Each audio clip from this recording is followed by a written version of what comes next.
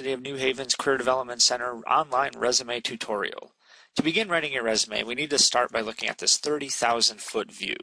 A resume is not a business form. It is a marketing document designed to sell you strategically to an employer. Your resume is for a very specific audience, an employer in your intended field. Your resume must speak to them, showing them what you offer for their needs.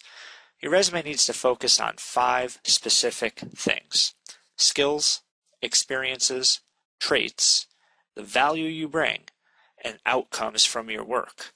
These 5 aspects are what employers want to know from you, so your resume needs to tell your story of what you can do, what you have done, who you are, why you would succeed, and that you can produce results. This needs to be done in a format that is neat, clean, able to survive a quick visual scan, and be perfect. This is done by creating these various section headings that organize your resume effectively and make the page look clean and easy to read. You should choose a standard font size and a professional looking font. You do your absolute best to keep it to 1 page. If it goes over, be sure to really need that additional information. Keep your spacing consistent and line up your headings and content to keep straight linear lines down the page. This means the resume is very easy to read.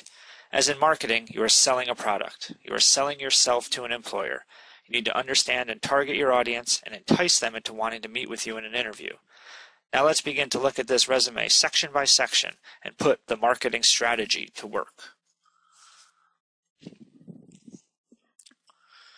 At the top of your resume is your name heading. This is obvious, but needs to include your name, address, phone, and email. You can use a dual address setup as we have here, or just put one address. Make sure your phone number and email are easy to read here in the center of the page, and that make sure your phone voice message and your email account project a professional image. The summary of qualifications is exactly that. 2 to 3 sentences that give an overview of what you are about. Think of this as the table setter. You're going to show an employer in your resume all of this that they read about you in your summary. As a college student, your education section would go first. This is what defines you and is your full-time job, so to speak.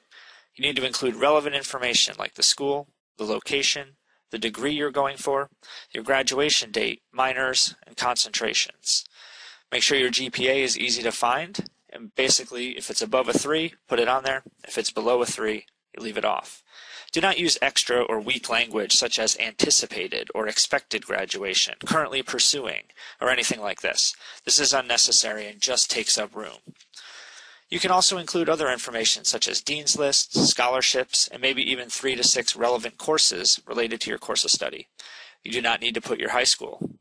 If you transferred but didn't receive a previous degree, you can leave that school off. If you have another degree, include that below University of New Haven in the same format you see here. You can also include certificates, study abroad, or other such education here as well. As we pull back again, we see how the top third, the name heading, the summary, and the education section, appear on the resume as a whole. Thus far, we have provided a lot of information about our skills, experience, and background, and who we are, in very little space at the top third of the resume. Now we get into the real meat of the resume, the experience section. This is probably the most important and least fun part of the resume, describing our experiences. First, list the organization you interned or worked for along with the location, dates of employment, and your title. Don't list the physical address, the supervisor's name, or other contact information. When writing your resume,